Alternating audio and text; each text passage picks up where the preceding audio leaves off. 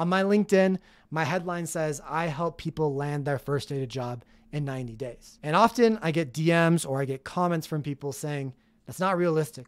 Why are you pumping that, into the world? Like, why are you lying to people? It's impossible to land your first data job in 90 days. Welcome to the Data Career Podcast, the podcast that helps aspiring data professionals land their next data job. Here's your host, Avery Smith. All right. I want you guys to think back about something in the past that you thought was impossible, but now you have done it. It might be something mental. It might be amount of money that you make. It might be surviving as a dad. I know that's one of the ones I've experienced recently. It might be something physical you did, like running a marathon, or maybe you did like some sort of Spartan race or something very difficult that you thought you might not be able to do. You thought it was impossible. On my LinkedIn, my headline says, I help people land their first data job in 90 days. And often I get DMs or I get comments from people saying, that's not realistic. Why are you pumping that, into the world? Like, why are you lying to people? It's impossible to land your first data job in 90 days. And I hear that a lot.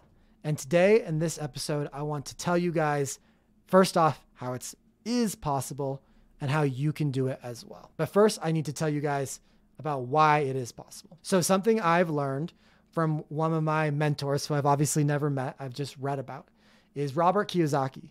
He is the author of Rich Dad, Poor Dad. If you've never read that book, basically it starts out with him as a kid living on Hawaii, and he's poor. He grew up poor, and he has a friend, and his friend is rich. And he's comparing the lifestyle of him and his family to his friend's family. And basically he's amazed by how rich this friend is. It's really like the friend's dad, and that's why the book, The Rich Dad, The Poor Dad title comes from. And in the book, he says this line, and I want you guys to remember this line. He says, instead of saying it can't be done, start asking, how can it be done? I'm gonna read that one more time. Instead of saying it can't be done, start asking, how can it be done? So instead of thinking something's impossible, instead of that phrase coming to your mind or coming out of your mouth, think, okay, if it was possible, how would it be possible? I don't believe this is possible, but let's just pretend here for a second that it is possible. What would the steps be necessary for that to occur? And this is really valuable because we as humans are pre-programmed in our brains to not try sometimes. We just take the clues around us and think, this is what's been set by other people. This is what's been set by society. So I'm just going to follow, and do whatever society says to do. But we are so much more, and we are so much more powerful than that. We just don't realize it sometimes because we have to tease it out of our system. We have to ignore the rules that society has set up for us and reach for the greatness that we are destined for without paying attention to what you are supposed to be or what you are supposed to do. And that's exactly what Robert Kiyosaki is teaching here. Instead of saying it can't be done, start asking, how can it be done? So like I said, Robert grew up poor in Hawaii. He grew up around these huge mansions, and he was from the wrong side of the tracks. He lived in a small home, but he was able to see, obviously, people were having success in the same area as him. And he'd often would talk to his dad. He'd come home and say, hey, there's this mansion, and I've talked to my friend and this and that. And the dad would often say, why are you even trying? It's impossible. It's so hard to be rich. It's impossible. The government, the state, the society, the circumstances have set us up where it's impossible for us to be rich. Why even desire that? Why even try? And he was able to hang out with his friend's dad, get to watch his systems, model what his friend's dad did. And now Robert Kiyosaki has a net worth of over $100 million. What Robert's dad said was impossible, Robert proved him wrong. And that's exactly what I want to talk to you guys about today. Some of you guys are thinking, man, it's impossible to become a data analyst in 90 days. Or maybe you're already past the 90-day limit and you need to start a new 90 days. Instead of saying it's not possible, let's think about how it would be possible. So what would it take to land a data analyst job in 90 days? If you're just willing to experiment a particle of faith here and be like, all right, Avery, I don't believe it's possible, but let's just put aside that belief here for a second and pretend I believe. I want to believe it's true. What would it take? Well, it would take thinking about this job hunt radically different than you probably are right now. And that's why, in fact, the book came out recently by Dr. Benjamin Hardy. It's called 10x is easier than 2x. In this book, he basically says it's easier to 10x something than it is to 2x. And that seems very counterintuitive because obviously 10x is 5 times bigger than 2x. How would 10x be actually easier to do than 2x? But you guys ever heard that phrase that doing what you did to get you here will not get you there? The idea is in order to actually 10x something, you have to do something so radically different that you kind of throw away everything you've been doing already and you try to start with something new. And it's just because in society, on this data career journey, you've been told, including by me, so many things, right? There's so many different voices. There's so many different programs. There's so many different things going on. Everyone has their own different opinion, right? And also it's like what you've been told, like, oh yeah, you have to do it this way. You have to do it that way, right? There's so many ways that you have been told on this data journey that you have to do things. But I just want to sit here for a second.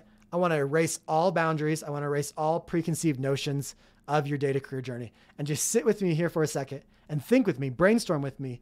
What would it actually take, if it's possible, to land a data job in 90 days from today? By the way, in fact, as of recording this, there's actually exactly 90 days left in 2023. By the time this comes out, it'll be a little bit less. But how can you, as an aspiring data analyst or as aspiring data professional, start your first data job January 10th? Basically 90 days from when this podcast will come out. I'm a big fan of New Year's resolutions, but what if we started the new year by achieving our goal? What if you have a goal to become a data analyst in 2024 and that happens in January? That's amazing, right? So let's talk about this. What would it actually take? Number one, we'd have to take the shortest path possible, right? If we're trying to do this in 90 days or even less than 90 days, we want to take the shortest path possible. So what does that mean? What does that mean? We want to focus on speed. Speed is the important thing to us. Now you might be thinking, Avery, I don't really care about speed, but there's something that you probably haven't been thinking about that you need to be thinking about. And that is that for the majority of you guys, when you become data analysts, you will earn more money than you're earning now.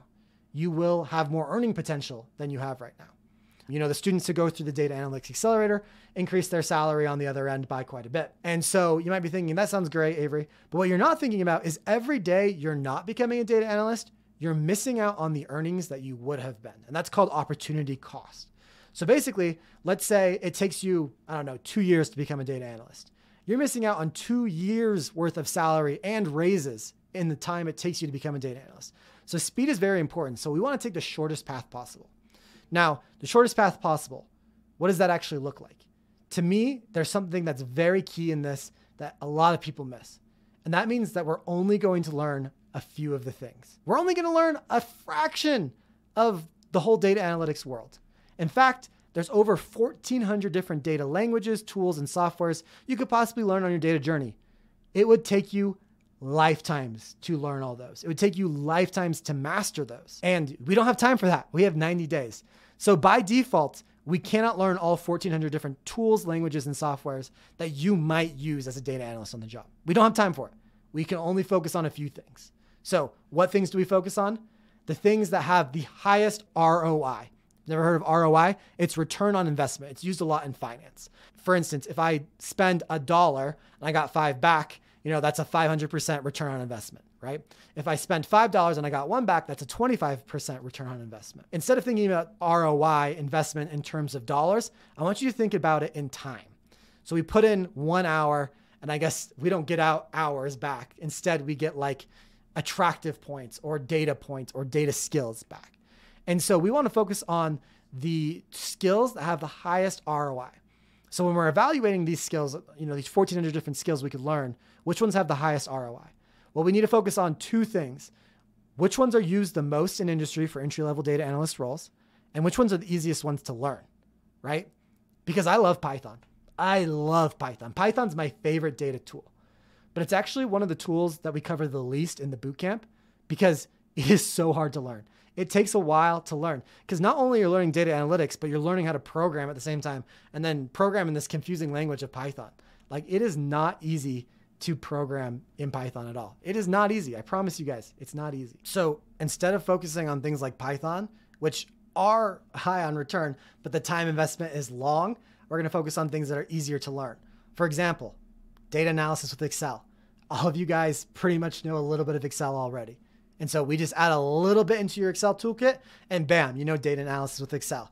It just doesn't take a long time and it's a very valuable tool. In fact, I think it's the second most in-demand data tool there is for data analysts. Boom, we can learn that very quickly in a couple hours.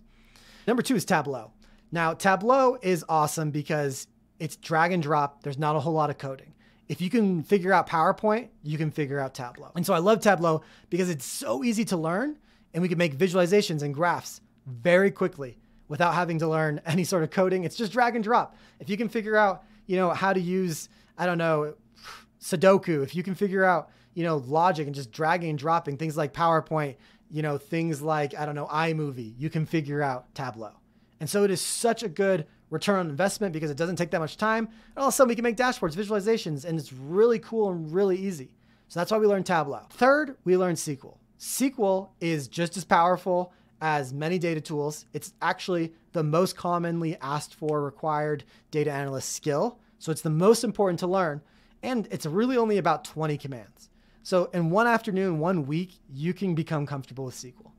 And so between just Excel, Tableau, and SQL right there, if you can learn those 3, you have 3 really powerful data skills. In fact, the 3 most commonly asked for data skills outside of Python for all data analyst roles. Now you can of course learn Python, you can learn R as well. But remember, we're focused on taking the shortest path possible from where we're at today to landing our first data job.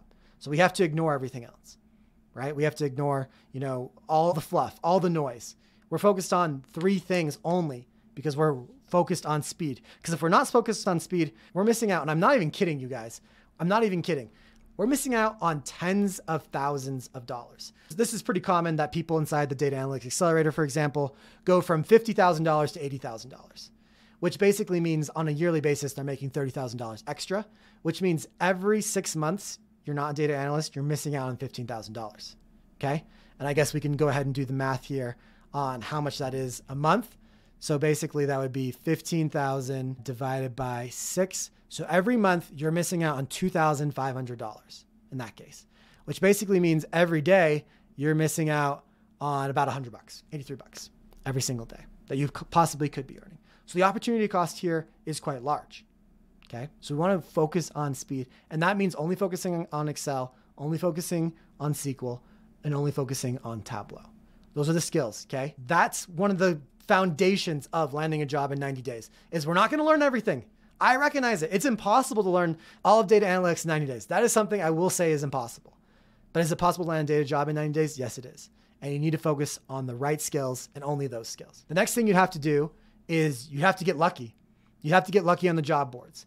It is hard to get interviews. It is hard to do well in interviews, and it's hard to land jobs. So luck would definitely be part of it. But here's the cool thing. Luck is like a surface area. I like to think of it like rain falling from the sky or little nuggets of luck falling from the sky. And here we are on Earth with nets, and we're blindfolded, and we're trying to catch these luck nuggets on Earth with our little net. And it's hard. Sometimes we catch it, sometimes we don't. What we do have control over is how big of a net we use. And so we can't always control what happens to us, but we can control the surface area, how large our net is to possibly catch these little nuggets of luck falling from the sky.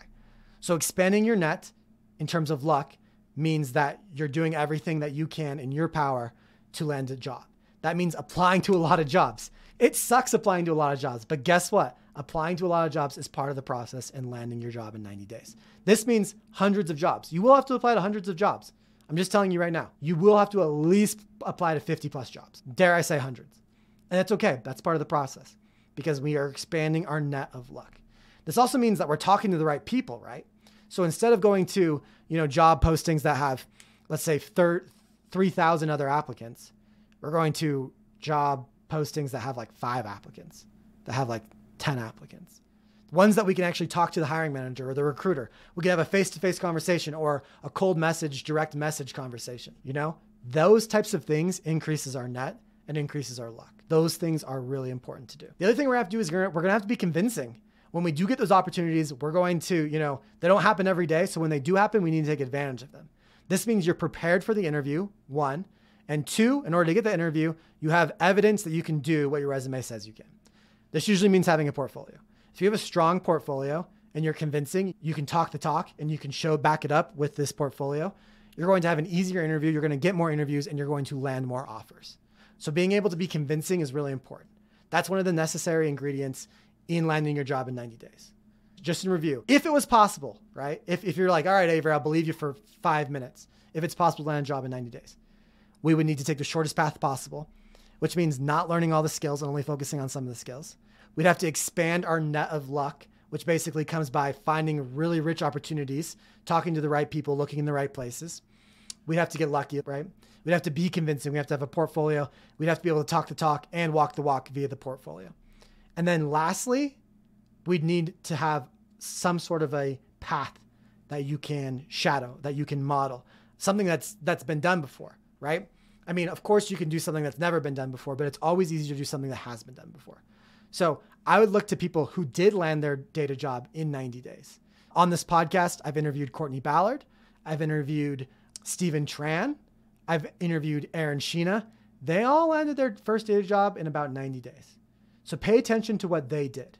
Pay attention to what other people did in the network. Chris French. Chris has been on this podcast. Go listen to the Chris French episode. He landed his first data job in about 90 days. There's other examples that I probably haven't interviewed that you might have seen.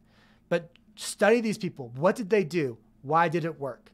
You know, a lot of time when I want to get something done, I go to someone who's an expert. I go to someone in the field. I think with the internet nowadays, you can learn everything for free. I really believe that. You can pretty much learn everything on the internet for free. So why do you pay for programs? Why do you pay for coaches? Why do you pay for mentors? Goes back to that question. Speed. You guys, speed is everything. Remember, speed is, like I said, like $15,000 basically every 6 months or $2,500 every 6 months. Could you guys benefit from an extra $2,500 in your bank account every month? I know I could. So speed is important. That's the whole name of the game, because speed equals not having that opportunity cost, right? So I hope this makes sense. I hope you guys feel the power here that we're talking about. Is it impossible to land a job in 90 days? It is not impossible, which means it is possible. It's hard though. It's hard work. I'm not going to say it's easy. It's definitely hard work, but I want to emphasize to you, it is possible. And if it is possible, you have to think, okay, has anyone done it? What did they do? How can I model them? And the answer is take a short path. Don't learn all the skills. Be able to walk the walk with a portfolio, get lucky, talk to the right people, have a good network that basically is able to hand you the job, hand you the interview. And if you do those things, that is how it's possible to land a data job in 90 days. Now, if you want to learn more about this, about landing your data job in 90 days, and you haven't been to one of my webinars, you got to come to my webinars. There's a link in the description down below. I need you guys to make sure that you guys are all signed up for this webinar. I'll teach you the more details about this, like, okay, what exactly in Excel do we need to know? What exactly in Tableau do we need to know? How do we get lucky on the job boards? How do we expand that network? How do I find job postings that only have 10 applicants instead of 10,000 applicants, right? I'll show you the details in the webinar, okay? Sign up, it's absolutely free, and it will help you create a roadmap that will help you land a data job as quickly as possible. I hope you guys found this useful. Have a great week, everyone. Bye.